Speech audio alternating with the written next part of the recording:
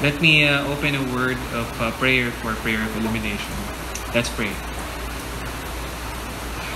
Lord, as we receive your message today, we pray that the Holy Spirit will empower the brothers and sisters in that they will be able to live a holy and righteous life.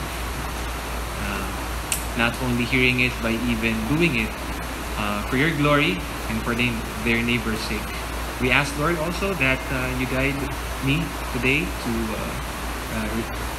send the word and ultimately to glorify Christ in this message. We give you thanks and offer this message to you in Christ's name. Amen.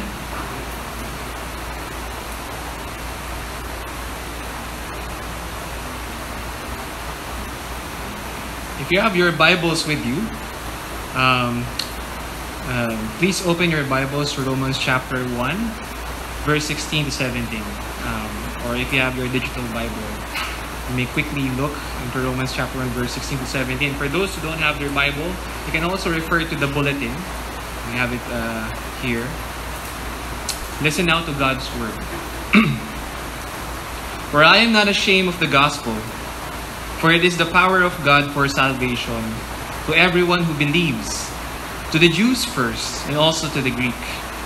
For in it, the righteousness of God is revealed from faith for faith.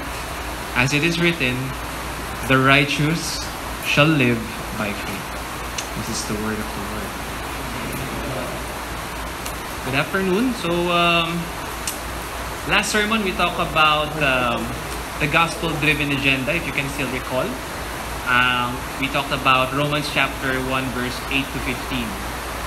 And we learned that the content of Paul's agenda in his epistle to Rome is that the gospel brings joy and encouragement to the Church Catholic, drive one another to service to God, and stimulates the Church to persevere in working for the expansion of God's kingdom. This is all through the power of the Holy Spirit.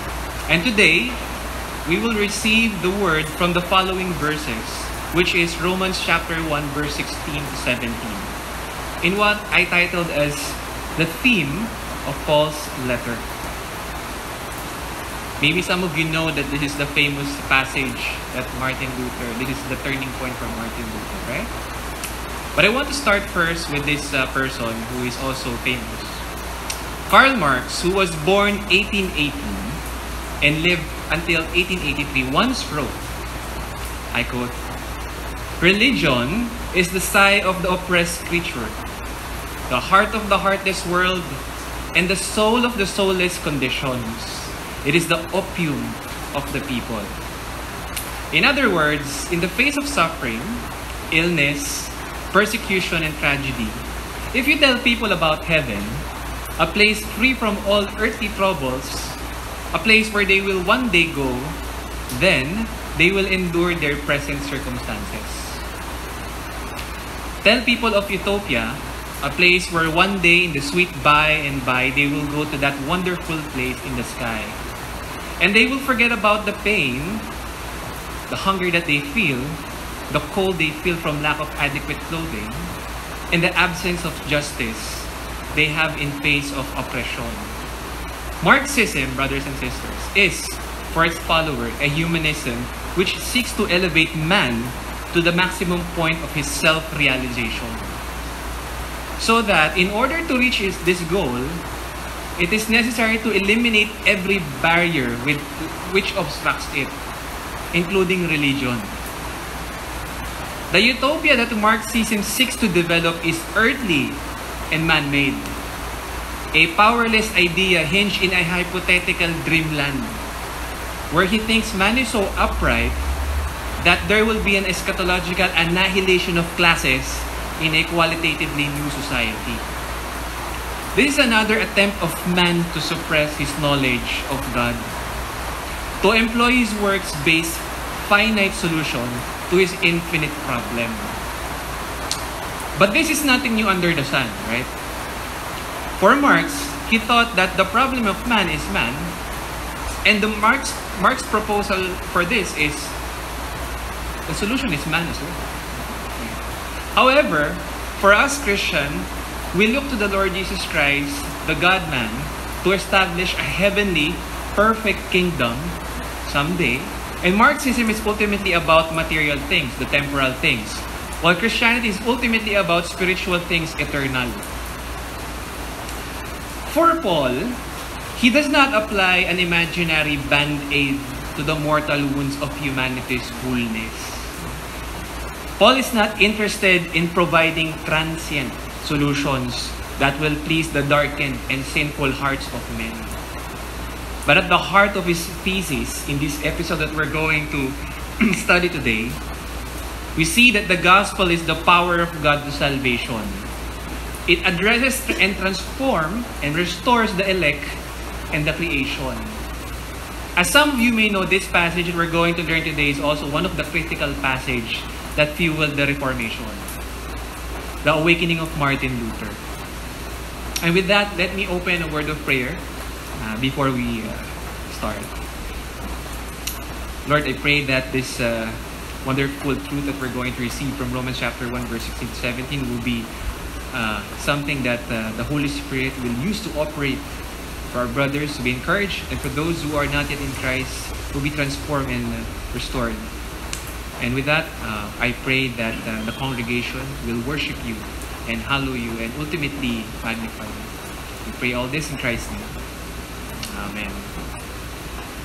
Now, contrary to Karl Marx, who puts a premium on his humanistic or materialistic philosophy, Luther's problem addresses man's psychosomatic standing before God. When we say psychosomatic, the wholeness of man, right? The material and the immaterial, right? The physical and the spirit. So, Luther's problem addresses man's psychosomatic standing before God, the creator of the cosmos, the author of life. If God is holy and man is sinful, what is there for man? That is his question. This is the problem that Martin Luther wrestled for years and drove him to despair. It caused to cry out at one time, "Love God, sometimes I hate Him." Luther is cognizant. He knows that a finite man cannot provide the solution for his misery. A finite man has no power to change his fellow man, fellow man's overarching problem. That is slavery of his nature to sin. The incompatibility of man's sin and God's holiness. Luther knows that. Therefore, he's standing before God, the great God of creation. He knows that tension. Now, when the great reformer made the discovery of Romans 1:17, he speaks about God's gracious verdict of righteousness pronounced upon the believer. He experienced the happiest day of his life. It was as if he had been delivered from a dark dungeon and brought into the beautiful daylight where he could inhale fresh, invigorating, and exhilarating air. And today, I hope and pray that through the power of the Holy Spirit, we may have the same experience still and love more and more Christ through the preaching of this passage again. Because these are the things that we never graduate. No? The gospel is never, I always say this, it's never relevant after conversion. It is always relevant. No? So I have given you 2 points. Number 1, the honorable and unmatched saving power of God in the gospel. And the second point is the revealed righteousness from God is obtained by faith. Paul began his thesis by saying, "For I am not ashamed of the gospel." And the Greek word for ashamed here is epeskunamai, or meaning to be ashamed of something. This Greek helps us to understand the translation that the King James Version did, no? The rendition that Paul is not ashamed of the gospel about someone. We can agree with King James kasi sa ESV, it says there that I am not ashamed of the gospel. But in KJV, I'm not ashamed of the gospel of Christ. We can agree with the King James translation that the gospel that he mentioned here is the gospel of Christ, the good news of what Christ did. And it says, "Therefore, I am not ashamed of the gospel of Christ." Of course, it's pretty obvious, no, that the succeeding words and statement, regardless of the translation, talks about the gospel of Christ. Either use ESV, NIV, NASB. No? But the reason I want to highlight this King James, no, rendition and understanding because it is straightforward and clearly connects the gospel to the works of the second person of the Trinity, our Lord Jesus Christ. This gives us clear understanding of the impetus or the drive of Paul as to why he was putting everything on the line when he said, I'm not ashamed. Because clearly, it's about Christ. The person who saved and transformed him and multitudes of people, including you and me.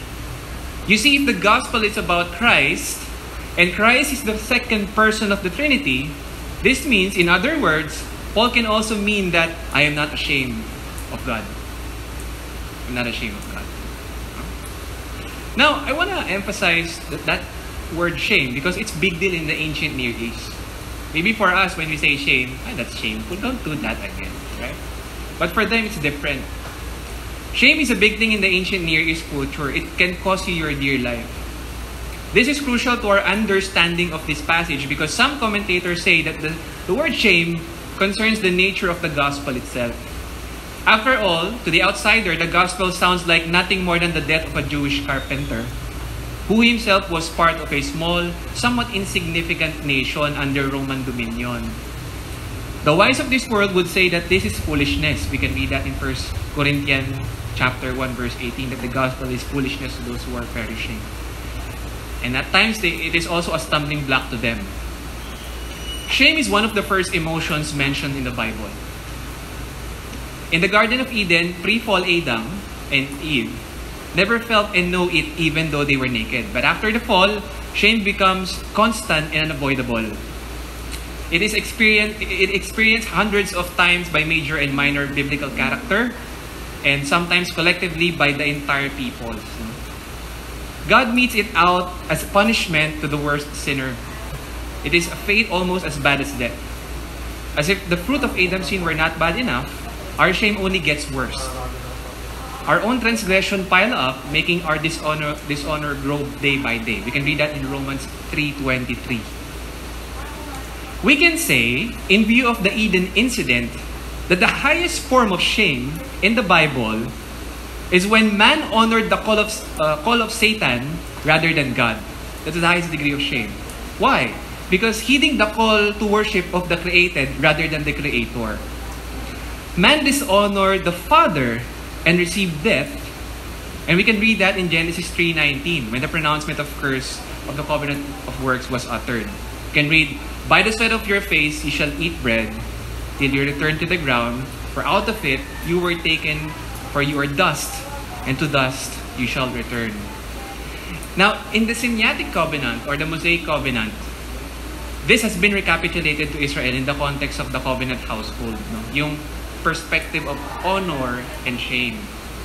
Let's quickly read it so that we would be reminded of that shame that is being dealt with in the covenant community in the Old Testament. Deuteronomy chapter 27:16, it says there, "Cursed be anyone who dishonor his father or his mother." And all the people shall say, Amen. While in Exodus 21 verse 17, it says there, "Whoever curses his father or his mother shall be put to death." Now, children nowadays, when you talk about shame, it's no big deal. In the Old Testament, you bring shame to your father or mother, you die. Because there is a spiritual significance, and later we'll talk about it. And what's the relevance of this shame thing to Paul? What he's saying right now. You know, in our time, damning sinful act that will put your parents to shame is tantamount to death in the OT. But children nowadays, if they are sutil, especially some toddlers, parents call it cute. Right? If they did something, if they spout bad words from their mouth, that is so manly and cute. Right? If they slander their parents in public, some parents would say, that's my son. Right? They're glorifying evil. If they are teens or part of the LGBT community, the rebellious LGBT community, some parents would even go far beyond and saying brave, that this child is brave. Right? The worst is that they are really proud of it. You don't have to be ashamed. Right? Simply, the world tells us the opposite. Sin is honorable and God's holiness is shameful. Right?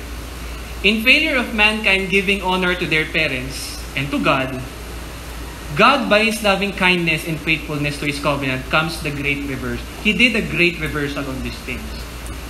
No? Christ as our champion, our eldest brother, reversed the shameful act of Adam. How? He honored the Father in heaven by giving His own life in obedience and love to the will of the Father. And we can see that this is the fulfillment of the fifth commandment. The first commandment with a promise. Right? It says there, honor your father and mother. This is the first commandment with a promise.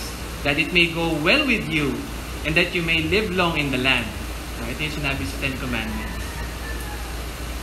The perspective there is that this has been given to the household of faith, the covenant community. Honoring your parents in the Israel perspective is honoring the God of your fathers. If you don't honor the God of your fathers, you will be disciplined and will be exiled somewhere. Right? However, Christ honored His earthly parents but by ultimately doing the will of the Father. And by honoring the Father, He was able to secure an eternal place for us so that we may dwell there forever. So parang yun yung fulfillment ng promise ng fifth commandment. Right? This is the striking opposition or antithesis between Adam and Christ.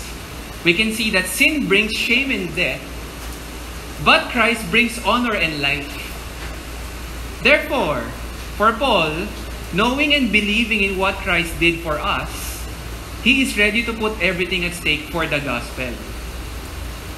He knows that there is no losing in Christ. We all know before conversion, Paul lived a shameful and murderous life. Distant and enmity to God and His church.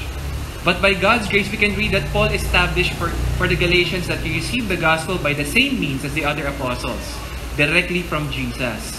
And the Spirit used that means to convert Paul. Paul's absence of shame sa gospel is the proof of faith. So, think about it. If you're ashamed of the gospel, you don't mention it to your neighbor, maybe you don't have faith. You're not saved. In our text, there is a continuous and progressive unfolding reason, no? Why Paul is ready to preach the gospel. He tells us why he is not ashamed. In the following words, we read, because it's the power of God unto salvation. That's why he's not ashamed. In verse 17, he said, the righteousness of God is revealed. God saves through the message of the gospel, we can read. In 1 Corinthians chapter 1 verse 21, he said, For since in the wisdom of God, the world through its wisdom did not know Him, God was pleased through the foolishness of what was preached to save those who believe. So the implication is that God's power, as it is operative unto salvation and through the gospel alone. The gospel is not about personal testimony. When Paul preached the gospel, he's not going to tell you, this is my life before. Okay. But don't get me wrong, sometimes he says that. But at the same time, he will always preach who Christ is and what Christ did for us. No? We don't need to add any sinner's prayer or make a grand altar call to make the gospel powerful. Because adding something to it means you're ashamed. The gospel message is God's word, and the word of God is living and powerful. You can read that in Hebrews chapter 4, verse 12. Now, it is interesting to note here that the Greek word for power used in this verse was dunamis, power. Surprisingly, from which they get the word dynamite. Dynamite, explosion. The power of the gospel is literally unstoppable dynamite. Right?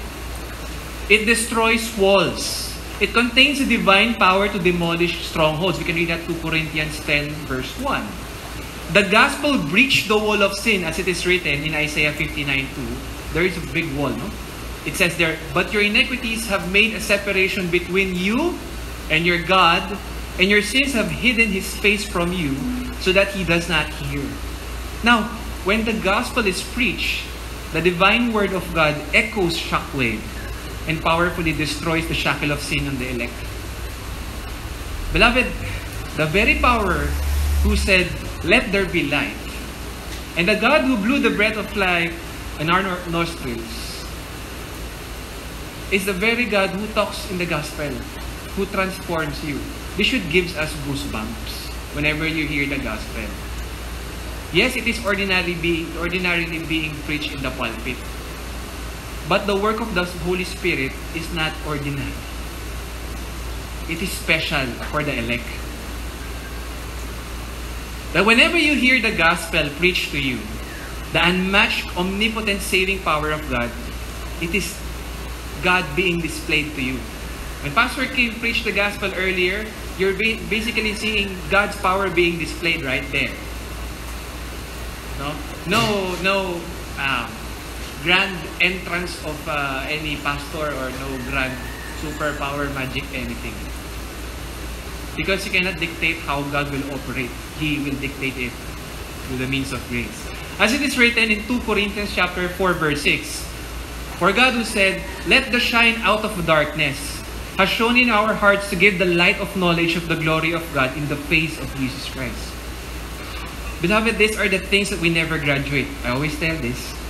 Together with Paul, we should never be ashamed of the gospel. As I mentioned in my previous sermon, the gospel is not only relevant to pre-conversion, but even after conversion, because the gospel becomes sweeter and sweeter, for in it we see the power of God. Isaiah 55, verse 10 to 11 says there, "For as the rain and the snow come down from heaven and do not return there, but water the earth, making it bring forth and sprout, giving seed to the sower and bread to the eater, so shall my word be that goes out from my mouth. It shall not return to me empty, but it shall accomplish that which I purpose, and shall succeed in the thing for which I sent it." That is the power of the Lord in the gospel. His word is power. In the Westminster Shorter Catechism, how is the word made effectual to salvation? And the answer is, the Spirit of God maketh the reading, but especially the preaching of the word, an effectual means of convincing and converting sinners, and of building them up in holiness. See, it's not just pre-conversion. And building them up in holiness and comfort through faith unto salvation. You see, brothers and sisters, the Spirit powerfully uses the preaching of the gospel to enable us to persevere in our journey to the celestial city. Simultaneously, the Spirit uses it to restore us in the image of Christ, restoratively speaking. So the gospel saves powerfully. We can now see here that the power of the gospel is the power of God unto salvation. But also this power of God that we're talking about right now is there is two perspectives of this, negatively and positively. No, merong positive and negative aspect yung power ng Panginoon. When we talk about negatively, the power of God unto salvation, it means it rescues men from, number one, guilt. Ephesians chapter 1, verse 7, "In Him we have redemption through His blood, the forgiveness of our trespasses according to the riches of His grace." Number two, negatively, it rescues men from pollution of sin. Right? Romans 6, chapter 6, verse 6. Negatively, in the sense that it rescues men from slavery, from sin. And lastly, it rescues men from the punishment. That's the negative aspect of that power. The positive aspect, it brings men into state of righteousness. Number one. Number two, it brings men in a state of holiness. See, it's so complete. Right? The third, it gives us freedom to worship God freely. Fourth, gives us blessedness. Fellowship with God, the love of God, the new and everlasting life. This manifestation of God's power was displayed both to the Jews first, the Old Testament, and to the Gentiles, of course, later on. You see, brothers and sisters, God's mercy is wide and great. And He has dispensed it universally through the preaching of the gospel, the message gone through every tribe, tongue, and nation. And this negative aspect, positive, is what's given to everyone without any partiality for those who are in Christ Jesus. That's the power of God. Not because you're rich, not because you are so smart, not because you need the gospel, because you are dead in sin. The sun used to set on the borders of the gospel as only Israel possessed, and the surrounding pagan nations did not. But ever since the Pentecost, if you remember Pastor Q's preaching before, but ever since Pentecost and the reversal of the curse of Babel,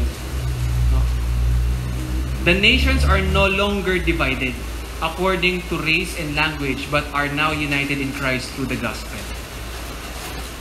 Now Paul leads us to verse 17 as to why he said that the gospel is the power of God unto salvation. And this leads us to our second point. The revealed righteousness of God is obtained by faith.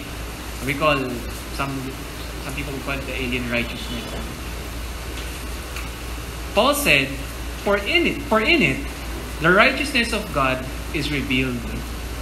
This leads us to question, what is the righteousness of God? And who is the righteousness of God? And how do we obtain it? Right? First we ask, what is the righteousness of God? And the answer is God Himself. God's character is righteous and is the definition of what is righteousness is. No? We don't declare what is right and what is wrong. God's very character is the standard of what is right. God is holy and just. Now, we all know, for those studious Bible reader, that the theme of this epistle is justification in view of union with Christ. And in these two verses, the apostle is giving us an introductory summary of his leading thesis. This moves us to know what righteousness of God is something that we don't have and we can't do. Because if the righteousness of God, or if what is righteousness of God, and we talk about here that it says here, it's God, His character, of course you don't have that. Right? So this moves us to know the righteousness of God is something that we don't have and we can't do. Because after the fall of man, all that we do was and is stained by sin. As it is written in Isaiah 59 verse 2, but your iniquities have separated you from your God. Your sins have hidden His face from you, so that He will not hear. And in Ecclesiastes chapter 7 verse 20, it says there, surely there is not a righteous man on earth who does good and never sins. Then if God is holy and I am not, who is my righteousness? The righteousness of God is therefore the righteousness of God that is unto our justification. The righteousness which He calls later on the free gift of righteousness came from one man. Romans chapter 5 verse 17. I think you know where I'm going right now. The one righteousness, you can read that in 5:18. The obedience of the one. Romans 5:19. And His name is Christ Jesus. For if because of one man trespass, death reigned through that one man, much more will those who receive the abundance of grace and the free gift of righteousness reign in life through the one man, Jesus Christ. Therefore, as one trespass led to condemnation for all men, so one act of righteousness leads to justification and life for all men. The gospel reveals the righteousness that God gives to His people, the perfect obedience of Christ. This is righteousness. Paul says this comes by faith alone, which he emphasized by the phrase from faith to faith. Amen. This is what Luther called justitia alienum in Latin. I'm not a Latin expert, so pardon for the way how I say it. It sounds like a true Filipino when I say this. Justitia alienum, an alien righteousness. A righteousness that belongs properly to somebody else. It's a righteousness that is extra nos, outside of us. Praise God for that, because if it's my righteousness, it's filthy rags, right? It's an extra nos outside of us, namely the righteousness of Christ. Now, to give a little background of Luther, no? When Luther wrestled with this passage, the Latin word for justification that was used at this time in church history was, and it's the word from which we get the English word justification. The Latin word is justificare. Or, justificare. Because you don't say J, justificare. That's RK. HK. No, just kidding. And it came from the Roman judicial system. And the term justificare is made up of the word justus, which is justice or righteousness, and the verb, the infinitive facare, which means to make. And so the Latin fathers understood doctrine of justification is what happens when God, through the sacraments of the church and elsewhere, the seven sacraments, the relics, etc., the indulgence and all, make unrighteous people righteous. That's how they understood it before. But Luther was looking now at the Greek word that was in the New Testament, not the Latin word. The word is dikaios. Did I pronounce it correct? Dikaios. Or dikaiosune. Yeah. Which didn't mean to make righteous, but rather to regard as righteous, to count as righteous, to declare as righteous declaration. And this was the moment of awakening for Luther. He said, you mean here Paul is not talking about righteousness by which God himself is righteous, but a righteousness that God gives freely by grace, by His grace, to people who don't have righteousness of their own?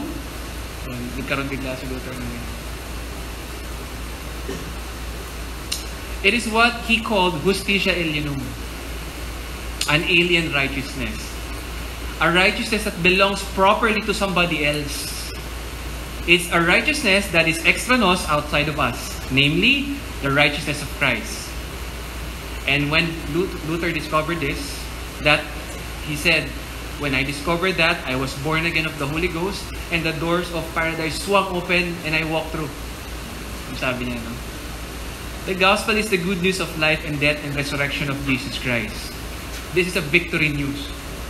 According to the scripture alone, from Genesis to Revelation, the gospel is God's promise of a son who will crush the serpent's head, forgive his people, raise them from the dead, restore them to be an image bearer of Christ, give them everlasting life, and to have everlasting fellowship with God and His people by grace alone, for the sake of Christ. And this is the power of God for salvation, unto salvation. That's so beautiful. Now that we know that this is righteous, that this righteousness is outside of us, how can a man obtain this salvation, this righteousness? No? That begs the question: how? Okay, that's righteousness. So how? In this passage, Paul quoted the prophet Habakkuk. In Habakkuk 2:4, it says there, "Behold, his soul is puffed up; it is not upright within him, but the righteous shall live by his faith." What has this Old Testament verse has to do with this thesis of Paul? Bakit niya sinabi yan? And you all know, during the time of Paul, ang scripture niya Old Testament. Okay. A quick context before we go there. Habakkuk poured out his despair to the Lord in this passage. He was greatly concerned for the spiritual state of Israel. He looked on the land and did not see righteousness, holiness, or godliness. But what he saw was the contrary. So Habakkuk knows that if they disobey, they would suffer the curses of the Mosaic covenant. You can read that in Deuteronomy 28. No? So he cried out to the Lord. He pleaded to intervene. No? Sabi niya sa Habakkuk verse 1 to 2, Habakkuk's complaint, "O Lord, how long shall I cry for help, and you will not hear? Oh, cry to you violence, and you will not save." Okay? Imagine this conversation. No? But he was surprised as the Lord responded in a different way. The Lord told Habakkuk that He would raise up the Chaldeans and the Babylonians, a pagan Gentile people, to attack Israel and carry them into captivity. It's like this, no? I pray to the Lord, Pilgrim is full of wicked people, Lord. Please transform and change their life. And then what the Lord told me is, don't worry, I will send the ISIS to kill them all. My goodness. Right? So if you're in His shoes, right? I will send all the ISIS to obliterate Pilgrim Community Church. Okay. The Lord allows Babylonians to invade and destroy and carry Judah away into captivity. This pagan will not only sweep, remember this, this pagan nation will not only sweep the covenant breakers, but even the righteous. Walang pipiliin itong mga to. Okay. Despite the impropriety of Habakkuk's complaint, God nevertheless mercifully replied to him, saying, Behold the proud, his soul is not upright in him, but the just shall live by faith. God's answer is simple yet profound.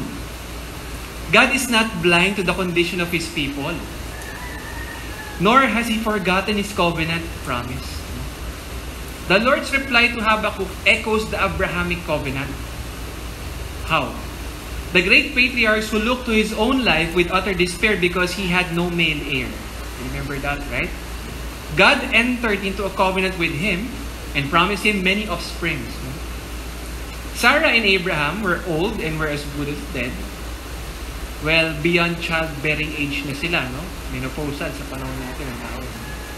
But Abraham took God at His word. As it is written, and he believed the Lord and He counted it to him as righteousness. Abraham did not receive this status by his own works, but by faith and trust in Yahweh. This was God's message to Habakkuk, to continue to trust in me, even in the face of circumstances that might lead you to believe that I have forgotten you. That's so difficult, no? Imagine, no? Sige Lord, padala mo ISIS, I still believe in you. Right? But God have not and will not forget His promises to His covenant people. This message lies at the center of Paul's epistle to the Romans. And it's the reason why he quoted Habakkuk. For us to obtain the righteousness of God in Christ, like Abraham, we are to put our faith to our Savior Christ Jesus. Because we cannot, before you put your faith to the Lord, you have to understand the complexity of God's character. Mamamatay ka na. You're trying to figure out His complexity, you can do that. Right? But let's try to ask Paul, how can we obtain this? Because Paul gave us his word, how he was able to obtain this. Philippians chapter 3, verse 8 to 9, it says here, Indeed, I count everything as loss because of the surpassing worth of knowing Christ Jesus my Lord. For His sake, I have suffered the loss of all things, and count them as rubbish, in order that I may gain Christ and be found in Him. Not having a righteousness of my own that comes from the law, but that which comes through faith in Christ, the righteousness from God that depends on faith. Ayan, sabi ni Paul yan.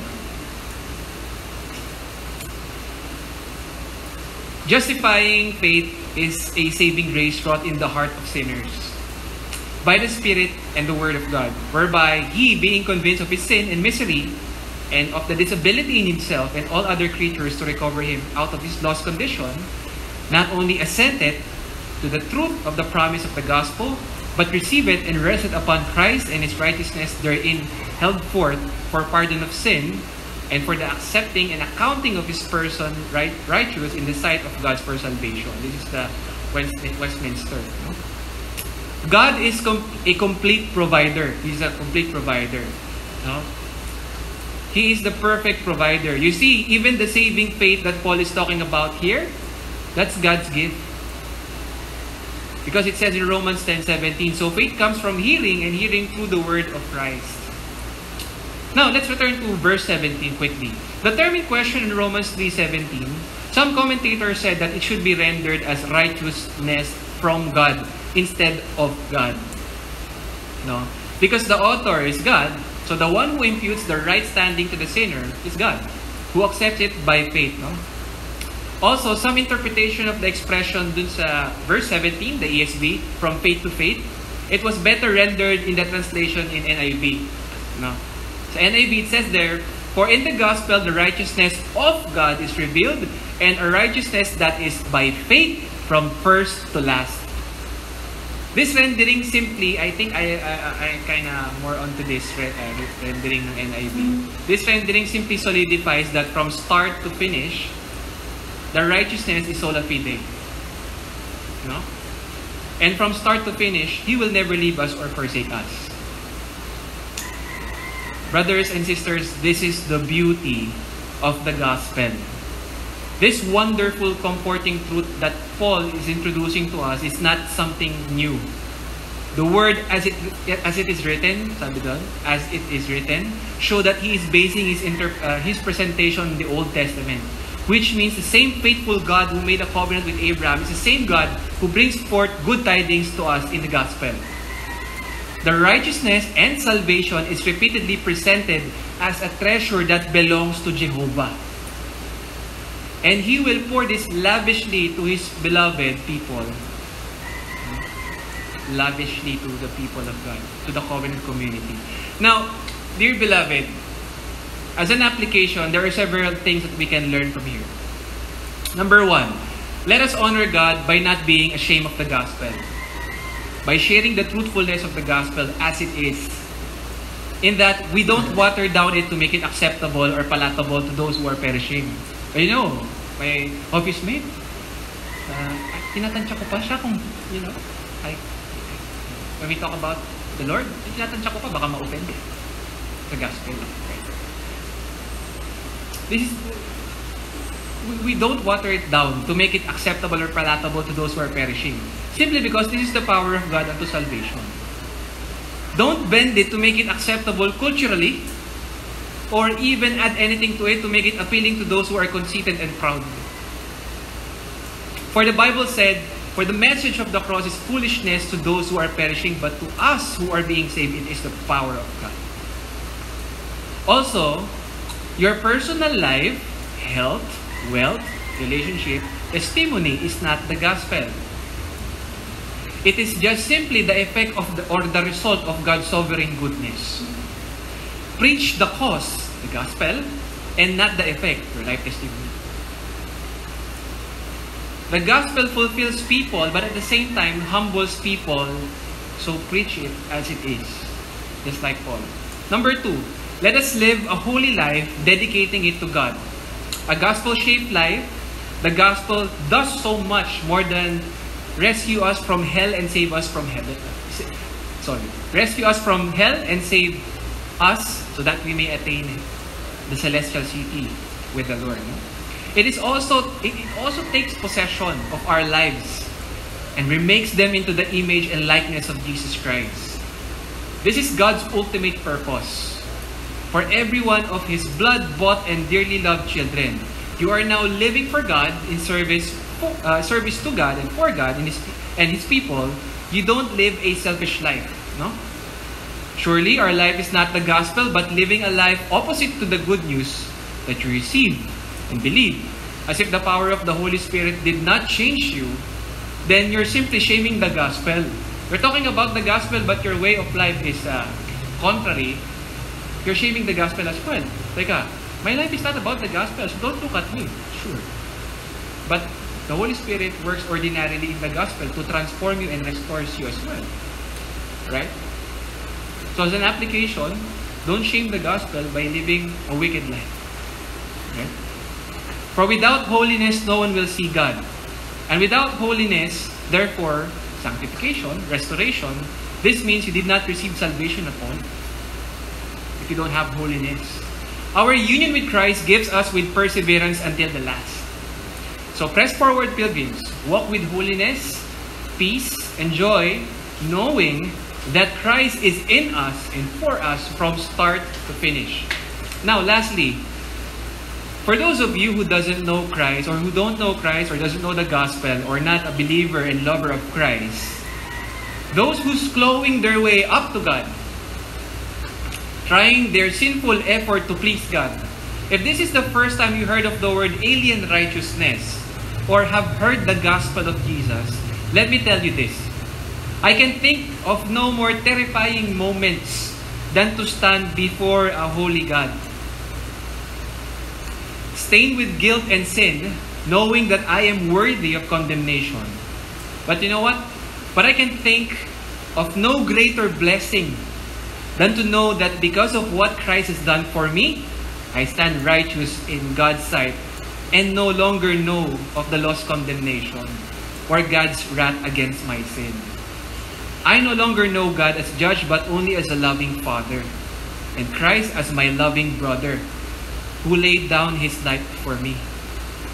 The prodigal son who refused to come home.